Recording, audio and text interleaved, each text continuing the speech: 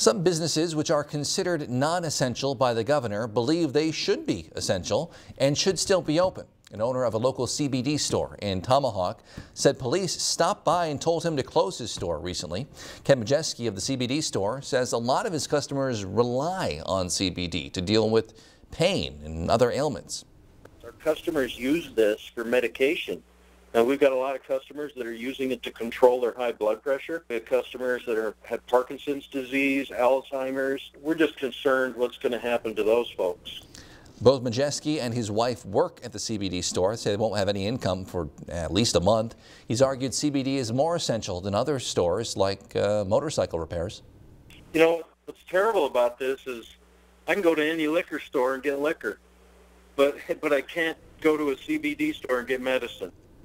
Majeski has contacted the state in an effort to change CBD stores to essential businesses. So far, that has not happened. The Safer at Home order, by the way, is scheduled to last till, again, at least April 24th.